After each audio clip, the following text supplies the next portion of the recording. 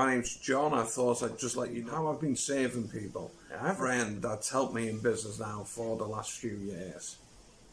30 years ago, his dad had nearly lost the family home. And through hard work, determination, and possibly a lot of stress, he managed to keep hold of it, which is great.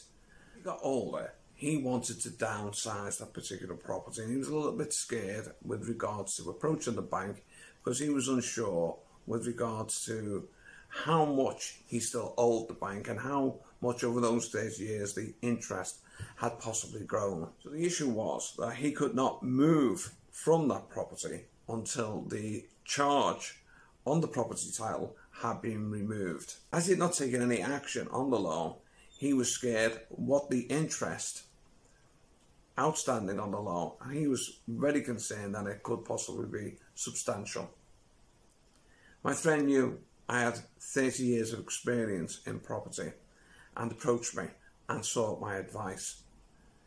I knew the technical areas the bank had to comply with, and I began probing for weaknesses in their replies by writing them letters that my friend father would then send to the bank. As the bank responded with small little details, became bigger problems with regards to compliance for the bank. Eventually we unearthed a serious error on the bank's part that sort of forced the bank's hand, making them remove the charge and any outstanding loan and interest that needed to be settled.